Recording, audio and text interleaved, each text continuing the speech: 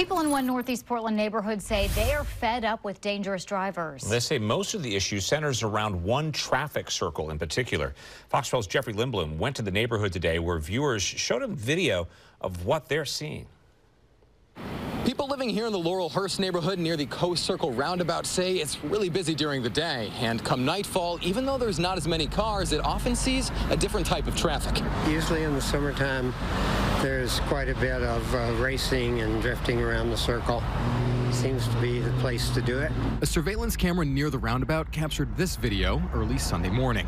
Drivers screeching around the traffic circle. Some people we spoke with say they could smell burning rubber from inside of their homes. Cars screeching and stopping and going on the circle. Neighbors say this kind of behavior has been going on for years, and it tends to happen late at night, not during the peak busy times for the Coe Circle like you're seeing now. But about a dozen or so doors down from the loop and living in the neighborhood for more than 40 years, the Easters said they're not always aware of the drag racing or drifting and actually don't hear it too often. No, not, or at least we're asleep, one of the two.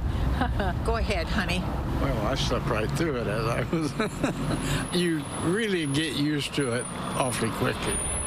However, Tom Johnson, who lives along the circle itself, has a different perspective. Oh yeah, it's terrible. I mean, they're, squealing the tires all the way around. And usually those cars are not muffled very well, so, they're set up for speed.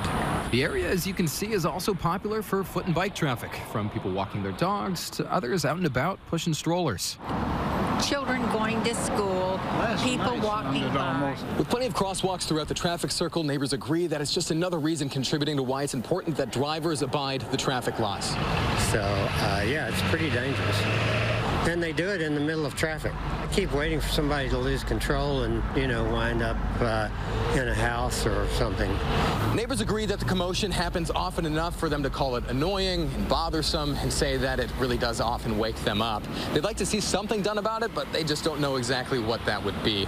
From the Laurelhurst neighborhood, I'm Jeffrey Lindblom for Fox 12 Oregon.